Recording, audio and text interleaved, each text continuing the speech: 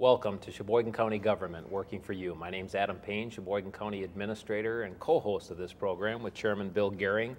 And today we're pleased to have a very special guest with us, our County Clerk, Julie Glancey. Welcome, Julie. Thank you. You may have heard me say in the last couple of months that Julie Glancey was going to be with us, and let me assure you, wasn't because she isn't busy. She's been incredibly busy with the election process and all the good things that are coming up here shortly. Many of the things she's going to be touching on today. So Julie, it's just good to have you with us. Oh, thanks. Nice to be here. Please begin by sharing a little bit about yourself and when you were first elected to the county clerk. Well, this is my 14th year as county clerk, and I was in the office about 10 years before that, so I've spent a lot of time in the county clerk's office. I've lived in Sheboygan County my whole life, and before I worked for county clerk, I was in the Office on Aging, and I also worked for clerk of courts for a while, so I kind of have a really wide range of experience in county government. But 14 years as the elected county clerk. Yep. And how many years did you say before that? 10 years. 10 years, so 24 years in that office. I was 6 when I started. I can see that, yes. Yes. Please touch on a little bit of the roles and responsibilities of your office.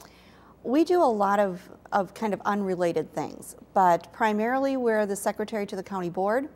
We're in charge of administering the election process for Sheboygan County. We issue marriage licenses. We do a lot of kind of smaller things, dog tag issuing to the municipal clerks. We're kind of the official record keeper for Sheboygan County, so we have a lot of kind of unrelated records that we keep. And when you say secretary to the county board, you know, folks might be wondering, well, what's that mean? Well, we take minutes at their meetings. We're responsible for making sure that all of their documents are on file, so if someone needs to get a copy of a resolution or an ordinance, our office is where they would come for that. We make sure that the meetings are posted in compliance with the open meeting law, which is a huge issue right now. And we are also make sure that that information is on the county website as well. So if your office isn't in play and if you're not posting the minutes or the agendas and preparing the minutes and doing all that, really the county board is in trouble. Yes. Yeah, they're kind of on their own then. Well, enough said. Yeah.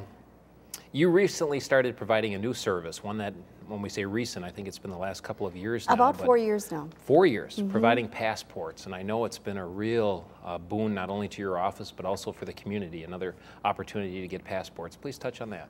We started doing passports about 4 years ago. The passport agency opened it up to more than just the post office to be allowed to do it. They've since closed that window, so we kind of got in at a good time. But it provides a real service for the people, because we've had a lot of people that come into our office say that friends of theirs waited for an hour at the post office for a passport, and they just kind of breeze in our office and go in and out, because not all that many people know that we do it, so you know the majority of the people still are going to the post office. But it's a real good service for the people, because you need a birth certificate to apply for a passport, and if you're born in Sheboygan County, you can get that at the Register of Deeds office. It's just right upstairs from our office. We take the pictures in our office, so it's kind of a one-stop shop for people. If they have to get a birth certificate, they can just come right downstairs and do the whole passport application. Recently, you know, I was in there with my family. We got all our passports for going to Canada for our annual fishing trip. And it's helpful if folks are prepared with some information. What do they generally need to have? Well, they need to make sure they have their birth certificate along. They should bring their checkbook with them, because you need to send a separate check with each passport application, and you also need to pay the counter fee as a separate payment, either by cash or check. You need to know your parents' names and dates of birth, things like that. If you've been married more than once, you're going to need to know your previous marriage information, your former spouse's date of birth and where they were born and things like that. And cost? It's not inexpensive. No, it's not. The price went up just recently. It's $75 is the fee for an adult passport, plus a $25 counter fee, so it's a total of $100. For children, it's $60 plus the $25 counter fee. And then we charge $10 for pictures in our office. And how long does the passport, how long is it good for? It's good for 10 years for adults. It's 5 years for children. Okay. And the turnaround time right now is about 4 to 6 weeks. I know last year for a while they were really backlogged, and they were looking at sometimes 3 months. And I know that people kind of lost out on their trips last year because the passport agency was kind of overwhelmed. But they've kind of turned things around, so it's 4 to 6 weeks, and we've seen that pretty consistently right now. And I know personally it was a very good experience, and your staff are excellent at providing assistance, taking the photo. If anyone's watching this and is thinking, you know, we need to get our passports for a vacation coming up, and they want to talk to somebody ahead of time to make sure they bring the right things. Is there a number that? Sure, they can call our office. It's 459-3003. 459-3003, and whether it's the county clerk, Julie Glancey, or any of your Anybody capable in my staff. office can help them. Very good. Thank you, Julie. Sure. Julie, your office really has many duties, and I think of taking care of the county board because I'm the county board chairperson, but I also think about elections. Elections are very important. This is a national election year, but what's going to be on the ballot in April? In April, we have the Justice of the Supreme Court. We have the Court of Appeals, Judge District 2 is on this ballot. All the county board supervisors, which of course is very important. A lot of local elections. The city of Sheboygan has some alderman races. City of Falls and City of Plymouth both have mayor races, or not a race, but Plymouth has a mayor race. Falls' mayor is unopposed. But a lot of the local stuff, there's school board on the ballot. There's a statewide referendum for kind of curtailing the powers of the governor to veto on the budget bill. Right now, he can kind of cross out words and sentences and make whole new meanings, and they want to kind of limit that, which is what the proposed constitutional amendment is. Town of Rhine has 2 referenda questions. Village of Waldo has a referendum. So there's a lot on this ballot. Okay. Being both on the county board and the town board, those local elections are important to me. How many county board supervisors are up, or how many contested races are there? We have 6 contested races. We also have one district, District 26, which represents most of the city of Sheboygan Falls, has a kind of a contested registered write-in race, which is kind of unusual. There was no candidate on the ballot, but 3 people have taken out papers now to be an official registered write-in candidate for that. But out of the 34 supervisors, there's only 6 with competition, the one with the write-in, and District 11 in the city of Sheboygan has no one running at all. How about the city council? That's often very contentious. They only have 2 of their 8 have contested races right now. Okay. Then looking forward to the fall ballot, which really seems far away, but it will be upon us. Aside from the president, will there be other issues on that fall ballot? Congress 6, which is Representative Petri's district, is up for re-election. All of the assembly districts, and we're in 26, 27, and 59.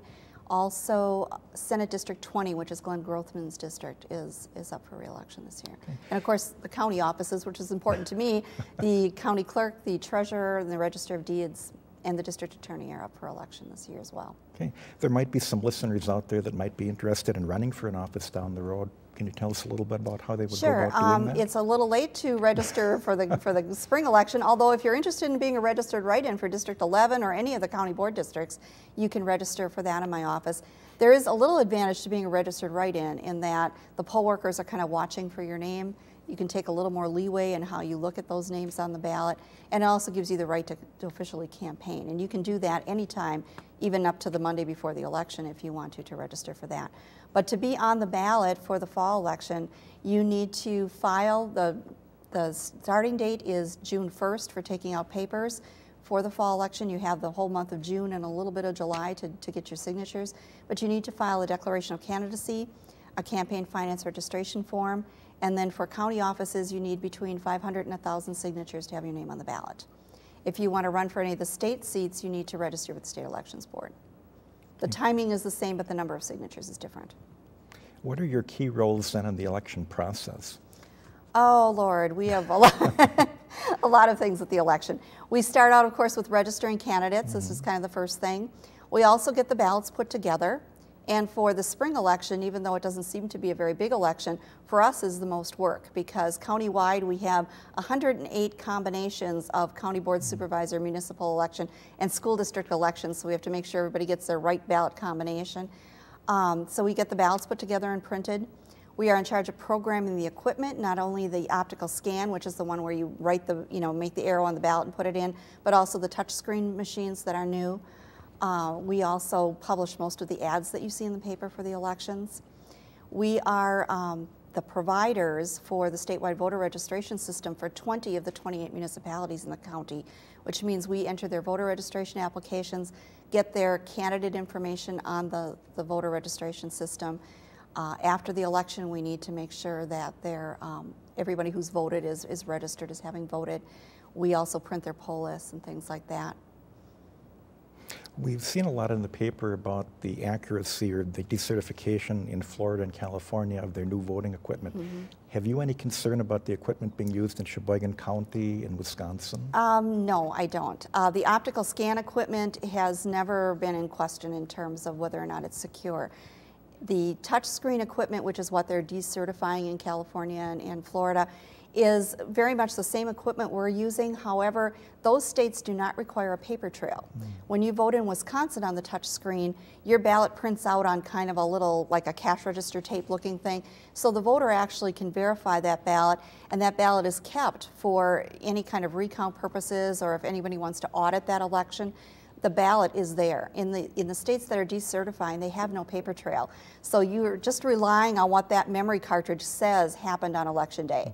And that's why they're just certifying that equipment, is simply because there's no way other than relying on that cartridge to tell you what the voters actually did. Okay. If there's somebody out there living in Sheboygan County, they've been a resident for some time but never registered to vote, do they have to register to vote, and how would that You occur? have to register to vote. The deadline for registering by mail for this April election is passed, but you can register at the clerk's office of whatever municipality you live in. You can also register at the polls on election day. If you do that, you need to bring, or even at the clerk's office, you need to bring proof of residence. That can be your driver's license if it has your current address, it can be a utility bill, a rent receipt, just some official paper that shows that that's your address. You also need to provide your driver's license number if you have a driver's license. So you need to be prepared to have that information, but you can register right at the polls. Okay. I'm obviously a registered voter, having voted for many years, but I keep getting these things in the mail encouraging me to register for vote. What should I do with them? Actually, if you're registered to vote, you can throw them away. Okay. There's a lot of national organizations, and whenever you have a presidential election, you have a number of groups that are, there's Rock the Vote, and there's a number of them that are really just interested in making sure they get as many people out to vote as possible, which is good. But they send out this information to everyone, whether they're registered or not registered. They just get a list of people who live in a municipality, and they send this out. And it's confusing because many of those things make it look like if you don't send this form in, you won't be registered to vote. And people need to be aware that if they are registered, they can throw that away. We get many of those, almost daily we get a packet from the State Elections Board. Nearly half of the people who send them in are already registered, and it's just extra mail. There is a way now for voters to check to see if they're registered to vote. If you have access to the internet, the statewide voter registration system has a public access port that you can go to. It's VPA for Voter Public Access.wi.gov. And if you go there, you can enter your name and date of birth. It will tell you if you're registered. It will show you the address where you're registered to vote. If that information is correct, then you're good to go. You don't need to send in anything else. If that information is wrong, if you've moved since that, then you need to send in a new voter registration application to change your address. I almost thought I was going to hear you say that we're going to be going to being able to vote over the internet, but that's no, we're not quite there yet. yet. But Voter Public Access is really a very interesting website because it will tell you where your polling place is, who your current incumbent office holders are. Once the ballots are generated in the system, you can go out there. It will tell you who's all on the ballot in your area. It will also give you your voter history if you're a registered voter. You can also, if you're not a registered voter and just want to know, well, where do I go to vote on election day? If you type in an address, it will tell you what the polling place is for that address. Okay, and then finally, how many polling places are there in Sheboygan County? And I think you've answered one of the questions. How do you find out what that place might be for you? 48 voting places in Sheboygan County, 16 in the city of Sheboygan, and then of course all the municipalities have their own polling place. And like I said, you can go to that website. You can also, when you there's a flyer that comes out in the mail or in with a newspaper the day before the election, you can check there. Or you can call our office or your municipal clerk and we can tell you where the polling place is also. Okay, great, thank you, Julie. Julie, what was that website, that website that you mentioned a moment ago? Because I could see some viewers wanting to write that down and check it out. It's VPA, Voter Public Access.wi.gov, G-O-V. Okay, how about one more time? VPA for Voter Public Access.wi.gov, G-O-V. So they had 3 chances now to write it down from you doing that. So sure, or you can call our office, or you can go to the State Elections Board website, and there's a link right from their website to it as well. Earlier you mentioned that it's a big transition year, that we have 34 county board supervisors. All are up for re-election. Only 6 have competition, though I think we're going to see, correct me if I'm wrong, is it 10 new faces? Yes, because there are a number of supervisors that aren't running again. That aren't running and have someone else running unopposed. Right. Big year for the county board, and come April 1st, we'll know what the who the new faces are, and April 8th we'll have then our first board meeting with the new board. No, April 8th is the last meeting of the old board. April 15th. April 15th is the new meeting. So April 8th, the last board meeting of the current term, and then April 15th will be the first new board meeting with the newly elected board members. And I think this would be an appropriate time to say that, as many of you know, Chairman Gehring has been a county board chairman for 2 full terms and part of a third. As some of you may recall, Dan Lemieux, State Representative Lemieux, moved on to the State Assembly, and Bill completed Dan's term and then was successfully reelected 2 subsequent times. So 2 full terms plus. And this may be Bill's last TV Aid program, unless of course we have him on for a guest, or he returns to county board chair someday in the future. But Bill will be turning over the reins to a new county board chairman effective April 15th. And Julie, give our viewers just a flavor for, well, what happens on April 15th? How does the county board go about selecting a new chair, vice chair? What are some of the steps? Okay, April 15th, all the board members get sworn in. One of their first official acts is to adopt the rules of the board to determine how the board will function. Once they've done that, then they need to nominate and elect a county board chairman. That's their next job. It's a secret ballot. It's one of the only things that are done on the county board floor that's done by secret ballot. The first ballot is a nominating ballot. So all the supervisors get the opportunity to write the name of someone they think would be a good chairman on a piece of paper. It's collected and tallied, and we put it up on a chalkboard. At that point in time, who's ever nominated, some of them will drop out and say, I really don't want to be chair or whatever. And you end up with a slate of possible chairmen. After that, you have official ballots, and as many ballots as it takes, again by secret ballot, to finally get a majority for one person, and then that person is elected as the chairman. And they follow that same process for vice chairman and the 3 other members of the executive committee. And then that executive committee gets together and they identify committee assignments, and committee assignments are assignments that each board member will be surveyed to see what standing committee they want to be on. Currently, the county board has 10. It may be 8 with some consolidations effective on the 15th. They'll share their preference with the county board chair. The county board chair will then share his or her recommendations with the executive committee. The executive committee then comes back, and ultimately they appoint supervisors to their individual committees. Yeah, and that's the following meeting of the county board. They meet the week after the 15th. I think it's what, the 22nd, 23rd. And at that point in time, the board confirms those appointments to all the committees. And those committees then break for a short time to elect their chair of their committee, vice chair of their committee, and things like that, and decide when their committees are going to meet. Julie and I have the opportunity to participate in some orientation for our new county board supervisors.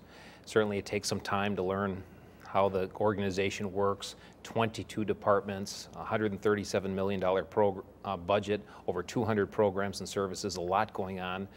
The county board chairman has an annual leadership forum where the whole board comes together and discusses key issues and pertinent information. But a very important transition happening here in April. And let me put you on the spot for a moment. As you know, Bill's been chair for the last 4.5 years, 5 years, closer to 5 years. How's he done as county board chairman? I think he's done a great job. He runs a really good meeting. I really appreciate that. The thing we appreciate the most is he always announces the name of the supervisor who he's calling on, because we need to, as secretaries, need to write down who made the motion, who made the second. And sometimes if you don't have a chairman that's calling on a supervisor by name, you have to rely on, did you hear the person, did you see whose light was on, to know who to write down. So we really appreciate that. behind the scenes, there's a lot that goes on prior to every board meeting. The board meets once a month, and Chairman Gehring will meet with Julie Glancey and the vice chair and myself and go over the agenda, and the chairman will ultimately decide what's on that agenda and who things will be referred to. And of course, Bill has taken an approach where he gets input from others, but the chair has that very important responsibility. And Julie, helping run that meeting with the chair, is actually typing in things as people make motions and making sure that the meeting goes smoothly and everything's recorded and documented, as she mentioned earlier. So a lot of these things just kind of happen, and they don't happen by accident. They happen because you have good leadership or you have good staff in place that keep things moving smoothly. And I commend both these individuals. I'm going to miss working with Bill Gehring because I think he's been an exceptional county board chair, and I'm going to be glad that he's continuing on the county board, as well as glad that we have an exceptional county clerk. We have 22 department heads. Of those 22 department heads, 16 are appointed, meaning that I would appoint them and they're confirmed by the respective liaison committee. The other 6 are elected. Julie is one of those elected department heads, and she is exceptional. I cannot tell you how fortunate we are in Sheboygan County to have an excellent management team in place, and all of the department heads bring a lot to the table. And I would be the first to say that you heard Julie mention earlier her experience as county clerk, 14 years. I hope she's here another 14 and then some, because she does a fantastic job. Gee, thanks. My pleasure. Julie, you talked about roles and responsibilities earlier, and one of them that I think some people recognize your office for is providing marriage licenses. How does that work if someone out there is going to get married or has a son or daughter that's going to get married? How does that relate to your office? Okay, you need to, if you're a Wisconsin resident, apply for your marriage license in the county where at least one of you lives. So if you're residents of Sheboygan County, you would come to us. You need to make sure you have your wedding plan set before you come in, because that's one of the things we need to know. You need to apply for your license at least 6 days before you plan to be married, but not more than 30 days before your wedding, because they expire in 30 days, so it would be no good. You both need to come in person. You need to bring certified birth certificates. You need to bring something that shows your current address. If it's not a first marriage, you need to bring a copy of your divorce papers or death certificate from your last marriage. If you're divorced, it needs to be final for at least 6 months. The fee is $75, and we're open Monday through Friday, 8 to 4:30 for marriage licenses. We're actually there till 5 o'clock, but if you're not there by 4:30, it's a little hard to get you out the door before they lock the building. But it's a 30-day license. License is good for 30 days. I didn't know that. I'll be darned. So if you come in on the 32nd day, and you could be in trouble. Yep, it'll expire before you get married. Now, they may not necessarily have you individually helping them. It's very possible, but you have some excellent staff. Please touch on your staff that you have working for you. I have 3 staff members. Scgwfy is the deputy county clerk, Dave Warwine is the accountant, and Cheryl Savon is the secretary to the county board. And between the 3 of them, they have a fair amount of experience as well. I'm trying to think. Cher's been there, will be 10 years this year. Dave's been in my office for 9, but he's been with the county for much longer than that. And Cheryl is going to be there 5 years in about a month, so. One of the other things that your department does and does so well is if someone needs a hunting license or a fishing license, and as many of our viewers may know, if they hunt or fish or enjoy the outdoors, is that licenses come up and are due again in March, at least if you're going to get a patron license, or if it's just an individual fishing or hunting license, they can come by your office and take care of that. Yeah, we don't do as many of those as we used to. It seems like every year that kind of dwindles a little bit, because most of the people that come to us are the people that have been coming to us for a long time. And there is a new system this year for issuing licenses. It's coming off of a touchscreen computer this year. They're kind of an awful green license this year. They're kind of strange. But it's still basically just as easy to do it. And we have a scanner now where we can scan in your old license or scan in your driver's license, and that will put the information into the system. So back to the position of county clerk. When is the next election that you have to be concerned with if you choose to run again? This fall. This fall? Yeah, okay. November. Out of sight, out of mind. I haven't even been thinking about that. Yeah. So papers go out in June and come back in July, and the primary is September, and the election is in November. And just to give folks a flavor for that, if they are interested in running for county clerk or another elected position, or just want to learn more about what's entailed, that's information that your office can provide as well. They can contact our office. And this is a 4-year term for the offices that are up for election. I'm this year. fighting the urge to just ask you, but I'm going to do it anyway. Are you planning to run again, Yes, Julie? I am. I'm planning to run for this term. Okay, so there you have it. There It's I announced. have it. She's coming back. I'm coming back, at least for 4 years, right? This is going to be a challenging 4 years because not only do you have, your standard election things, but in 2011, which is part of this 4-year term, is the redistricting. That every 10 years they do a new census, which will be 2010, and then in 2011 is the redistricting. And what that entails is you need to make sure that every district, every county board district, represents the same number of people. And because, of course, you have new housing developments and population shifts, every 10 years you have to kind of reallocate that. And I know the board is talking about reducing the size of their board at the 2011 redistricting.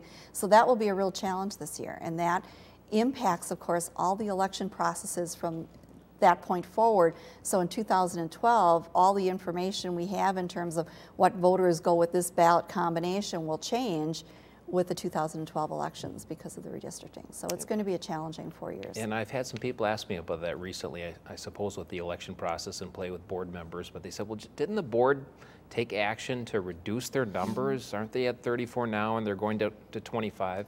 And the answer is yes, but they didn't want to implement that until actually after the census. Right. And they were really limited if they wanted to change their size before the census because you can't change ward designations between the census periods. You can only change your districts. And we have 16 county board supervisors that each represent just one ward. So the only way to reduce the size of the board between censuses was to cut the board exactly in half. And the board really didn't want to go from 34 to 17. They felt that 25 was a much better number for the county to operate on. So they had to wait until the 2012 elections for that.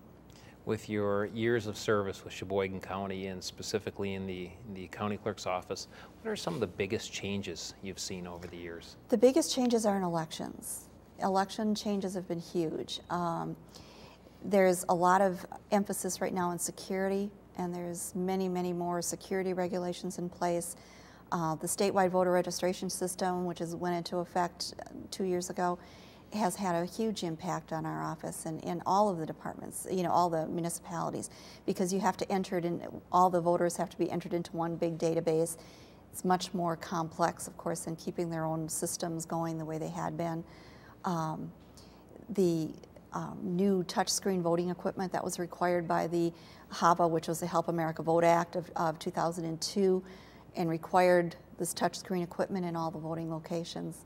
That's a huge impact on our office because the programming for that is probably 10 times more complex than it was for the optical scan equipment. And do you see that trend continuing for a while? Yeah, it seems like every day there's another set of legislation proposed to change security. There's always the voter ID thing that comes around periodically.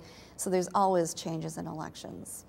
Very good. Well, Julie, I want to thank you for taking the time to give us an overview of your very important role and responsibilities and giving our viewers a snapshot of the important work you do. Thank you. Until next time, thank you very much for joining us today. And on behalf of the Sheboygan County Board and Chairman Bill Gehring, we're very pleased that Julie could be with us today. I hope perhaps 2 or 4 years from now you might see these same people in these chairs. Time will tell, but it's not often that I go on the limb endorsing a department head, but let me tell you, Julie is just a breath of fresh air. She is very good at what she does. She has an excellent team in place. And again, I thank you for joining us today. Oh, thank you. Next month, we may have Nan Todd in here, a clerk of courts, to get a feel for what's happening in the clerk of courts office. So until then, again, thank you for joining us.